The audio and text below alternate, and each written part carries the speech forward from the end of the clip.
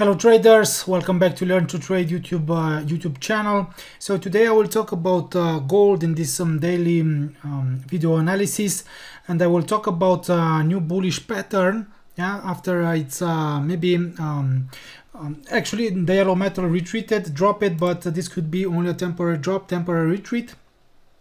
So before I will talk about gold, here is the disclaimer. Please read it, and don't forget that you can follow us on Instagram, guys. Please also subscribe to our YouTube channel, and if you have questions, more questions, you can send an email to support. Okay, so there is disclaimer, very important. So let's take a look here on gold. So strong downside movement, as you can see here on the 1 hour chart, and the price has found support, strong demand, and right now it has rebounded.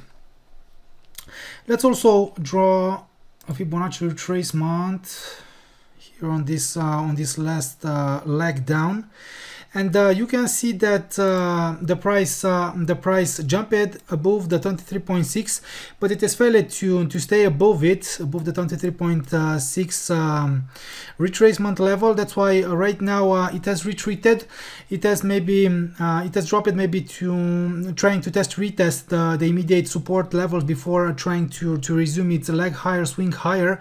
So this flag, this down channel could represent a bullish continuation pattern, an upside continuation pattern, and maybe this pattern could bring us new long opportunities in the short term. Okay, so that's why personally I'm looking for potential, maybe for potential longs, as long as it stays above the pivot point 1716.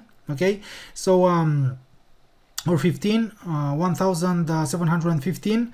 This is the pivot point, the weekly pivot point, and as long as it stays above it, testing and retesting this level, registering only false breakdowns, staying above also above yesterday's low of 1714.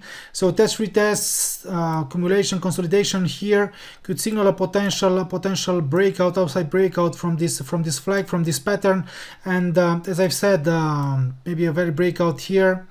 And also stabilizing above the 23.6 could bring us maybe long opportunities in gold, and also maybe we can have maybe we'll have actually a sooner long entry if the price continues to stay above the pivot point, test retest, false breakdowns with great separation. I don't know, a bullish engulfing or something could signal maybe, and could bring us a long opportunity also from here. Okay, so personally I'm looking at potential longs right now. As I've said, also the dollar index is still under pressure. Okay, and yeah, it remains to see how it will react. Also because tomorrow we'll have the FOMC. The Federal Reserve is expected to increase the federal funds rate by 75 basis points again. And yeah, it remains to see how the price of gold will react. But as I've said, after its massive sell-off, maybe here also a new higher high. But after its impressive rally here in the short term, maybe a temporary retreat, a temporary drop was natural, was expected. Maybe the price of gold tries to accumulate more bullish energy to attract more buyers before jumping higher. And in my opinion, only a very breakout here below the channel's downside line, below a new lower low or something could could activate a potential deeper drop. But as I've said, staying here, sideways movement, an accumulation, consolidation could signal a potential upside continuation here in gold. Don't forget that maybe we'll have some volatility later today around the US data dump.